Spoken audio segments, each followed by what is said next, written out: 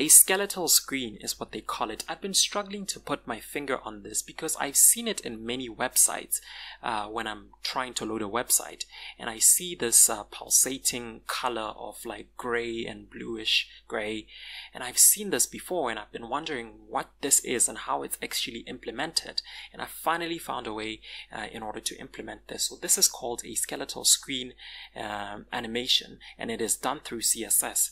It is an animated placeholder that stimulates the layout of a website while data is being loaded. No matter how much we can try as web developers, sometimes it takes a long time to load data, especially when you're loading data from an external API.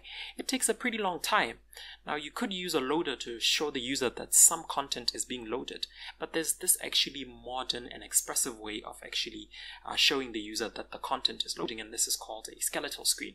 It lets the user that the content is loading, and more importantly, it provides an indication of what exactly is loading, whether that could be an image, a text, a card, a video, so on and so on. So this animation is popularly used by huge companies like Facebook, Twitter, Instagram. In fact, I'm pretty sure you've seen it on Instagram and on Facebook as well if you're a Facebooker. It's also popular on LinkedIn as well. If you've probably seen something like this. If you're somebody who frequents LinkedIn, then you've probably seen something like this, especially if your data is low. Facebook as well. So the good thing is that today I'm going to show you how to simply execute this skeletal screen. Very simple. We're going to be using vanilla JavaScript, and we're going to be using simple HTML in order to construct this very simple and yet very precise loading screen. So are you ready to do this? Before we begin, you know how we do it. You need to subscribe to the channel. Please make sure that you subscribe to the channel. My channel is a channel where I put out content to make sure that you become a better developer one video at a time. In fact, I'm pretty sure that after you see this, you're going to implement it in your next project. So be sure to subscribe to my channel because I'm dropping lit content that is gonna knock your socks off. So be sure to subscribe to my channel. If you've learned something new today, or if you've enjoyed this video, please press the like button so that somebody else can see it. And if there's any queries, if you are any positive comment, I welcome positive commentary, not so much on the negative commentary, but I welcome any type of commentary in my comment section. So make sure you blow up the comment section. I love reading your comments and responding to them. Alright, let's not waste too much of your time. Let's get into this. The first thing that we need to do, of course, is we need to create an HTML project. I'm going to bypass through that because I'm pretty sure through my video on Vite, you know how to do this. Alright, so I've created our HTML and I've just ran it through live server. Alright, so now what we need to do is we need to create an outline of our cards. We need to create this outline. So you can see that over here we have a bit of an avatar here, and then here we have like sort of like a title of our card, and then over here we have the paragraph for our card. So we need to create all of that and we need to style it. Let's go. Alright, so I'm just gonna get rid of this for now, and then I'm gonna just paste this in. Alright, so what we did here is that we've created a div container, and inside of that div container we have our card over here. We have separated our card into two divs. The first div is going to be where the paragraph is going to live. Okay, I need to close this tag. So this is where our paragraph is, and this is where by the title and the image is. So the reason why we have this many p tags is because we're going to style them. Do you see how they are stacked up against one another? So let me just show you.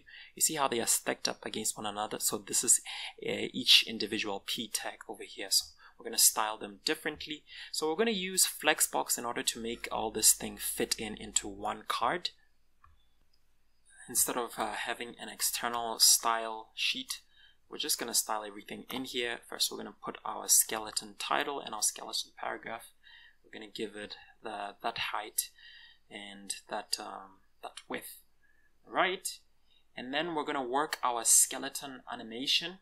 So the first thing that we're going to do, you've noticed that each and every skeleton element there, I've given it a class name of skeleton. So I'm just going to call out that skeleton thing, and I'm going to say animation. And we're going to call that animation, oh my goodness, they fit it up for me.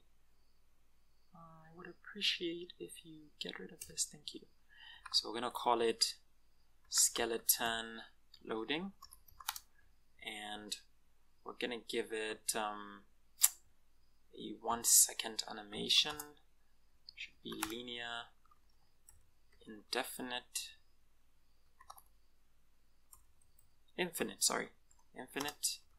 and it should alternate. That's good. And then we're going to give it some keyframes. So those colors that are pulsating over there, we're going to state them down in our keyframe. So that is our keyframe that describes the alternation between the colors. So this is like sort of like a bluish color, and this is like a sort of like a grayish blue color. So yeah, so this is our animation over here, and this is the keyframe that describes the alternating of our colors. So that is fine. So if we go back into our project, let's see what we already have. Okay, so nothing yet. And I think this is probably because we haven't styled our card. So let's go ahead and do that. First, maybe let's start with our container. Let's give it a flex and a flex wrap. And then after that, we can move on to our card.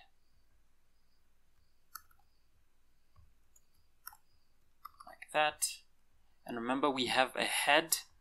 The head is where we have the image and we have the title. So we have to make sure that they align. There's a space between those two elements.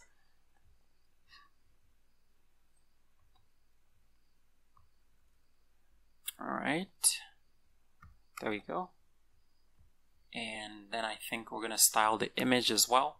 We're going to make sure that it has a border radius of about 100% to make sure that it's nice and round, because that image represents an avatar. And you will notice that on our image, we have not given it a sort of like a link, which is fine. Or I mean the SRC, we have not given it that SRC link, which is okay, which is fine. Because it's supposed to just show that there's supposed to be an image there, and I think it's best to show a broken image icon shows better that it's supposed to be an image. So I feel like that broken image icon shows the user that that is supposed to be an image.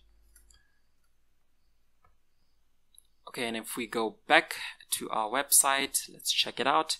You can see there's the bit of our animation, and there's that broken image icon that I was talking about.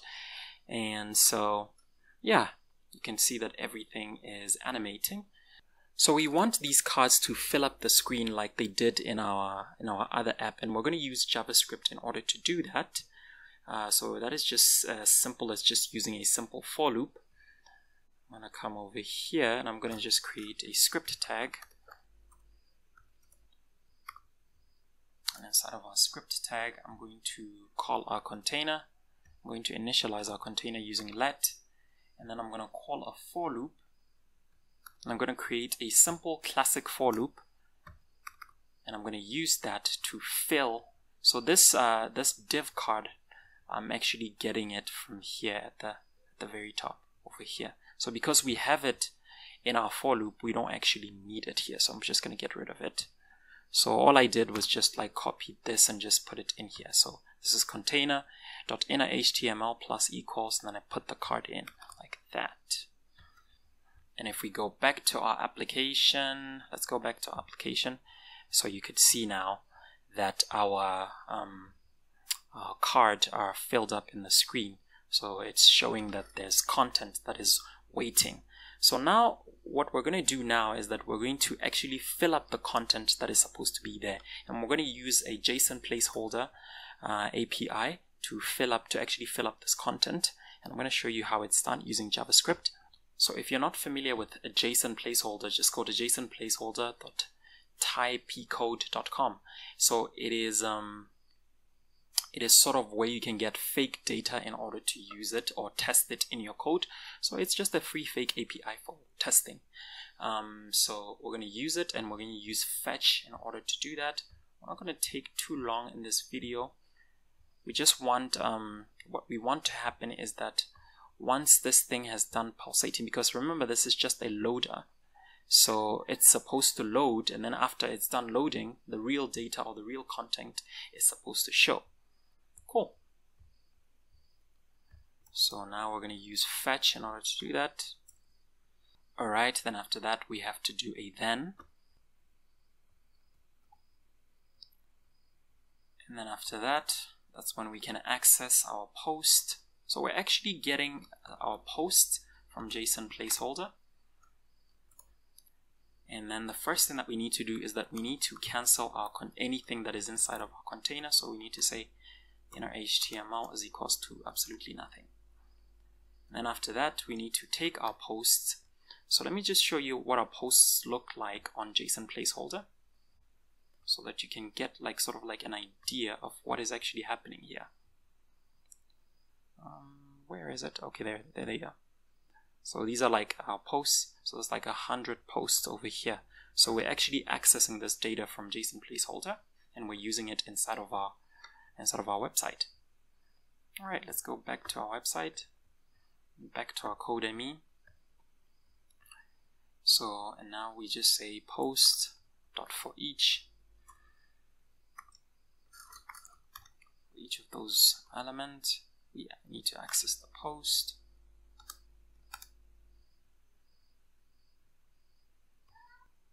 And how about we do some curly brackets, because this is going to be a long ass code. I'm going to say container.innerHTML, and then we say plus equal, and we put this, say plus equal, and yeah, we put this in, so I'm just going to get rid of that. Alright, that is cool. So this is the card that is going to be displayed, the card that contains our information that is going to be displayed on our screen. So I think that is it, unless we have to do like a sort of a catch. I'm going to do that because that's necessary. Get rid of this. Go through this first and see, oh.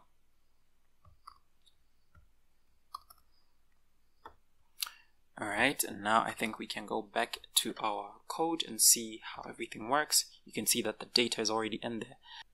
But as we load, you can see it runs so quick, but you can see the skeleton animation screen before the data actually loads. So you can see that it is actually showing up before the data arrives. So yeah, so that's exactly how it's done using CSS. So I think we're gonna stop it here. So thank you so much for watching. Please make sure that you have subscribed and you like this video if you've enjoyed it, and make sure to leave those comments in the comment section. I love seeing your comments.